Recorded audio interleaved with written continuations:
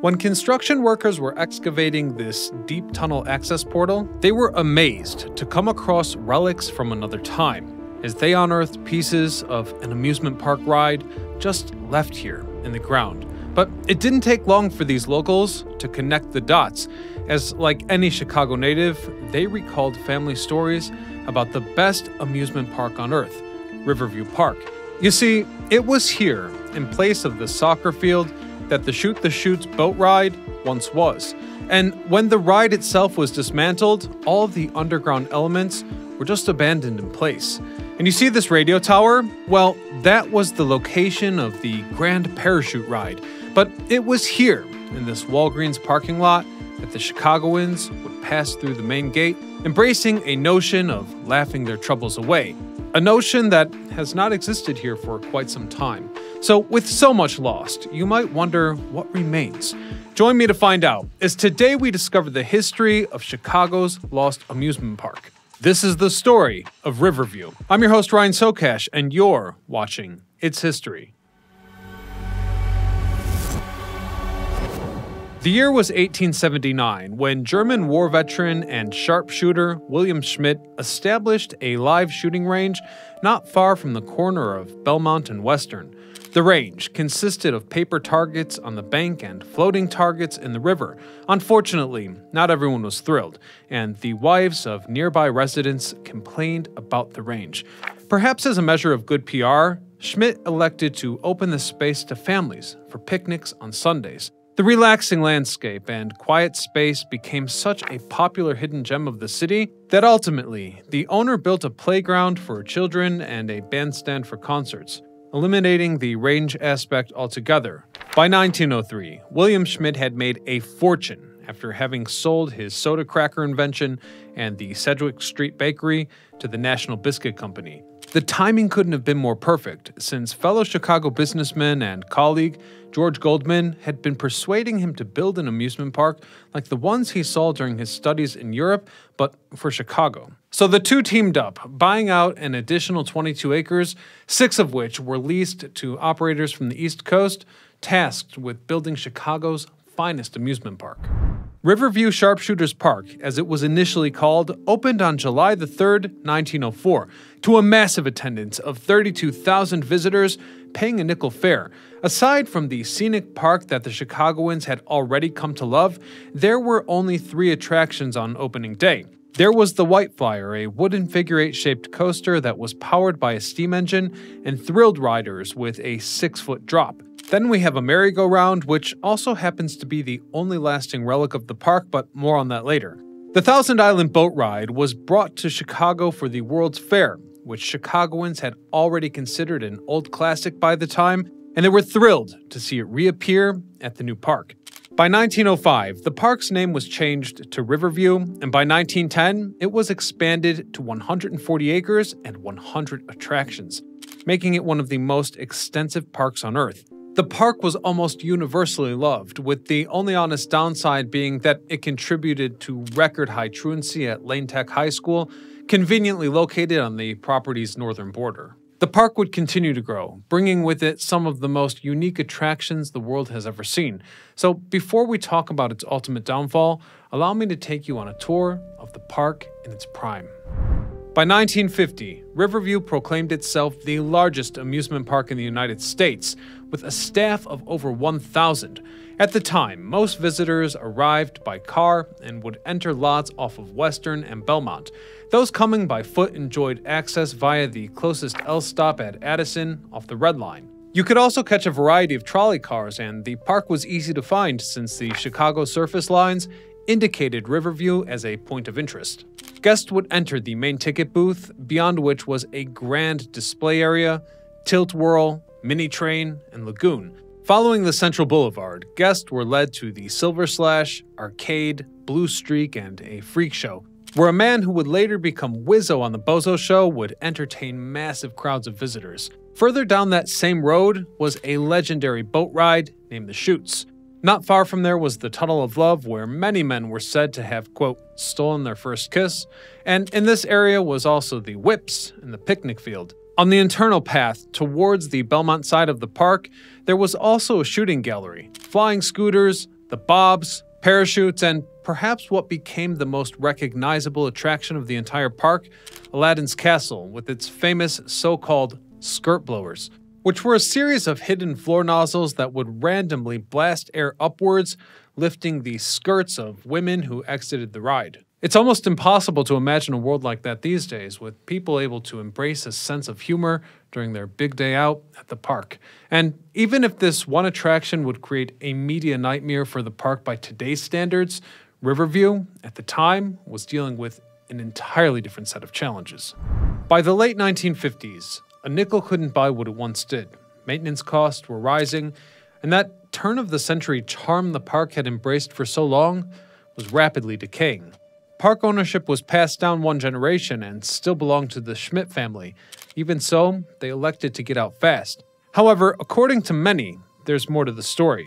You see, the park was something of a political flashpoint for Chicago. Civil rights activists and publications used Riverview as a relatable reference for many of their causes for decades, proving to be highly inconvenient for the ruling class. Articles from publications like the Chicago Defender described African American visitors as being subject to overt racism.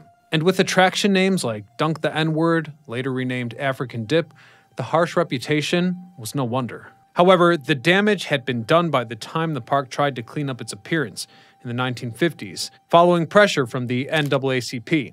In fact, when Martin Luther King visited Chicago in 1966, Chicago Mayor Richard J. Daley shut down the park to avoid civil unrest.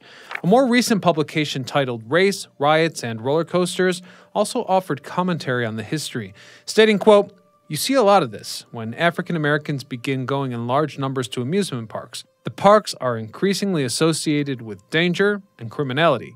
However, beyond claims from both sides of the argument, it isn't easy to establish the clear truth. One Chicago Tribune article from late 1967 blames violence for the park's closure, whereas modern activists argue that there's no evidence for claims like that and blame the situation on white flight. Indeed, there were other complications along the way. For example, Mayor William Hale Thompson, also known as Big Bill, closed the city's schools to take 18,000 children on a picnic to the park, resulting in furious protest from parent-teacher associations who felt the outing was totally inappropriate. There was also an incident of an unusual wedding ceremony on roller skates, where a woman with a, quote, controversial appearance of Amazonia would, quote, shimmy before spectators for a nickel. But the safety record was without a doubt the most widely contested issue. Even back then, the precarious nature of the ride designs were apparent. For example, the Bob's was considered the park's scariest roller coaster as it lifted riders out of their seat and then bashed them into a fixed metal bar, meaning riders not holding on tightly would end up with bruises or worse from the rough movements. The Silver Flash had train carriages similar to the Burlington Express, and since they were mostly enclosed, passengers had zero restraint. No buckle, no lap bar, no nothing. As far back as July of 1937, 72 people were injured when one roller coaster train crashed into the rear end of another. Now, the park owner, who literally grew up at Riverview, would alleviate these concerns by being the first passenger on each ride upon season opening. And to further guarantee safety, ride operators were obliged to walk the entirety of the tracks for inspection on a daily basis. So with that in mind, what we can observe for sure is that white flight happened in this area, attendance to the park dropped in the same decade, real estate taxes increased, and one way or another, the park closed. I'll leave conclusions up to you. Please feel free to elaborate your perspectives in the comment section below. Anyhow, the property was ultimately sold to a LaSalle Street investment firm, which then resold the park to a paper manufacturer for a reported $6 million. However, that amount has also been the subject of great debate. Following the park's final day, a small auction of 50 prospective ride buyers took place. However, most iconic rides, such as the parachute jump, space ride, fish high ride, or Bob's roller coaster, were passed on, ending up as scrap. The story was the same for other classics like the Fireball, the Wild Mouse, the Silver Streak, the Comet, and the Greyhound. And of course, the Shoot the Chutes ride, which, as I mentioned earlier, was partly rediscovered in the ground by Chicago's deep tunnel workers. The more miniature rides like the Ferris wheel, the mini train, and children's rides were sold off to carnivals, and no one really knows what became of them in the modern day. News of the park's closure was made public on October the 4th, 1967, with the Tribune headline reading, quote, "Chicago era comes to an end. Riverview Park to be razed." The newspaper read, Riverview was the last of the big amusement parks that once dotted the city 40 years ago. It was the only one in Chicago since White City at 63rd Street and South Park Avenue went out of business in the Great Depression of the 1930s. For generations, it was a part of childhood. Its roller coasters and thrill rides, a challenge to boyhood pride since the days of knickers. The demolition started in 1963, with crews removing 63 years worth of Chicago's most joyful memories in just 36 days. Some nearby residents complained of sawdust in the air, whereas others observed this bizarre sight of roller coaster demolition in awe. Although the park has been gone for over half a century, and most of it was paved over by a shopping center and police station, there are plenty of small relics left behind. You just have to know where to look. Like I said at the top of the video, the foundation of the main ticket booth is still visible, but what about the rides? Well, I was delighted to learn that I actually unknowingly rode one of them hundreds of times as a child when I'd visit Six Flags on my season pass, and I'm sure that many of you also went on this same ride. I'm referring to the rotor, which is a large, spinning barrel-like contraption that, once up to speed, would have the floor drop out, leaving riders plastered against the wall. This ride was set up at Six Flags and lasted until 2000 when a horrible accident occurred. Unfortunately, the operators raised the floor too soon, trapping a poor girl's legs between the floor and the wall, and the ride was scrapped completely shortly after. The passenger cars from the Bobs and the Fireball roller coasters were sold to Adventureland in Addison to be used on roller coasters there. However, as we can see in the satellite image, that park has long since closed, and it can be assumed that the cars were scrapped. However, we might have to make a video about that one to find out for sure. Anyhow, the only surviving relic that is still in use today, somewhat poetically perhaps, is the park's first ride, the 5-row carousel. This breathtaking merry-go-round was bought by the city of Galena and stored in many pieces, some of which were thought to be held in private homes, as the town hoped to set it up as a centerpiece to its highly scenic surroundings.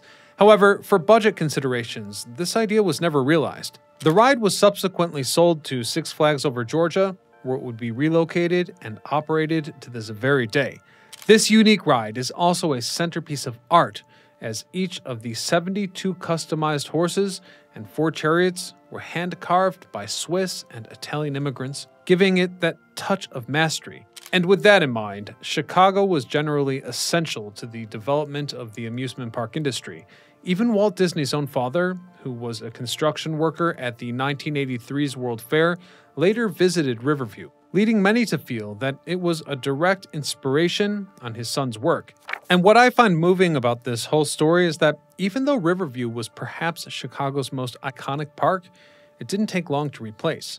There was Addison's short-lived Adventureland, followed by the 1975 opening of Marriott's Great America, which rose from the fields of what had once been Gurney Farms. Their vision was grander than just serving Chicago, as the park was strategically located to serve 27 million people who lived within a 2-hour drive, and it might even be argued that the existence of this park transformed that entire region into a sprawling suburban metropolis.